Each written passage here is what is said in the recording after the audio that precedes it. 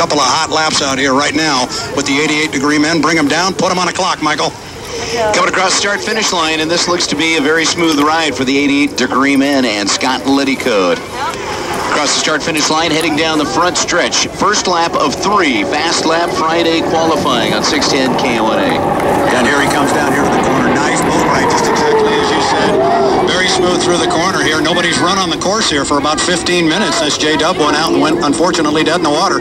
So he's the first one to carve through this lower corner, and it's a good one, and he's already down the backstretch coming back up at you. Michael McDonald, the 88-degree man. And in lane number 2 at the exit pin of turn number 2, the Farmers Exchange turn number 2. Farmers Exchange, they've been working for you for nearly 90 years. 215 West Canal Drive in downtown Kennewick with all the power you'd ever want. Power equipment. It's at Farmers Exchange. Top end of the course into turn number 3.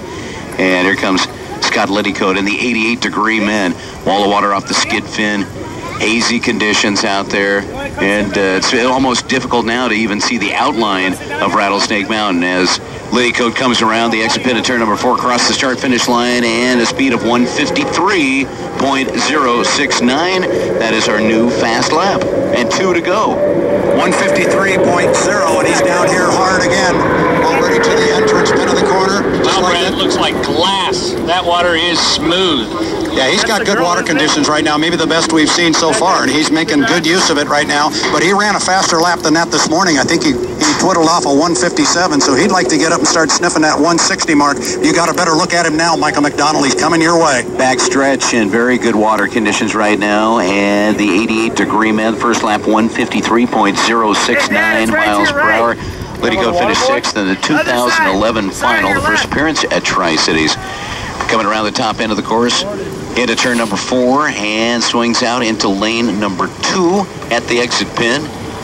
And down the front stretch, and it just doesn't look like he has that momentum or boat speed coming off that top-end turn across the start-finish line at a 152.219 miles per hour. So losing about a mile per hour on that second run down the front stretch into turn number 1. Well, he certainly looks good coming down here. The speed dropped off just a little bit, but he's certainly getting a nice boat ride down here.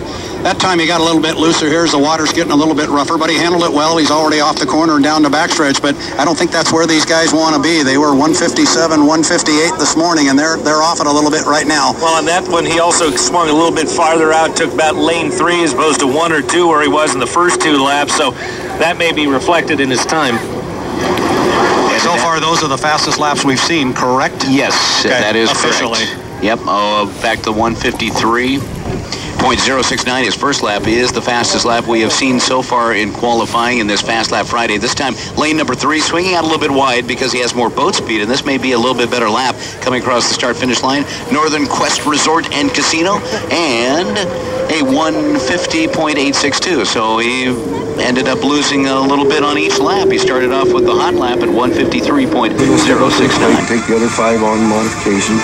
And then Saturday they were actually talking about building another one next year, so I don't know. Round 2, fast lap qualifying, 2012 Lamb Weston Columbia Cup, 88-degree men, Scott Liddycoat. I mean, obviously, it's the cost involved here.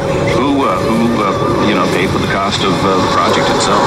Basically, the waterfalls cost the basement materials, all the aluminum on that, and we as a college, we went and furnished the filler material, the grinding, any of the little hand tools and stuff that we did need. So without the support of our administration letting us do this, I mean, for one thing, you got to say thanks to the guys who... And you'll see the Miss Hawk on the water during Columbia Cup this weekend. This has been a Water Follies Update. I'm Dennis Shannon for KONA. And our Water Follies Update with Dennis, brought to you by Avalon Healthcare, your bridge from hospital to home. Give them a call at 547-8811. All right, degree men, 88 out on the course, and another lap in qualifying, and across the start-finish line, we'll get you the speed, and lap number 1 of the second trip out, a 154.342 miles per hour, so a better run. And we'll push the 88-degree men back into second place in our qualifying. But still yet to come out on the course for a full lap is Dave Vilwalk in the 1 Spirit of Guitar 96. Guys, bottom of the course, and a nice run for the 88. And Scott Liddycoat seems like he's pretty comfortable after the issues he had in Detroit. Well, they said they wanted to run conservatively that first time, which they did, and they were going to try and run a little bit quicker this time. And that was a quicker lap than the other 3 he ran earlier, correct? Yes. Okay, so he's up a little quicker already. Let's see if he can do it better again. He's already up to year end. So take him, Michael, bring him down. I got everybody down here in the dock. They're anxious to hear you tell me so I can tell them what the speed is. So kick it out to us. All right. Well, that first lap at 154.342 miles per hour. About a mile per hour better than the earlier effort. And Fast Lap Friday qualifying with the H1 Unlimited is presented by Air National Guard at a 153.927, so losing about a half a mile per hour on lap number 2. Scott Liddycoat, the 88-degree man, heading down the front stretch towards the Blue Bridge in turn number 1. Hey guys, I'm back. I'm over here at turn 2.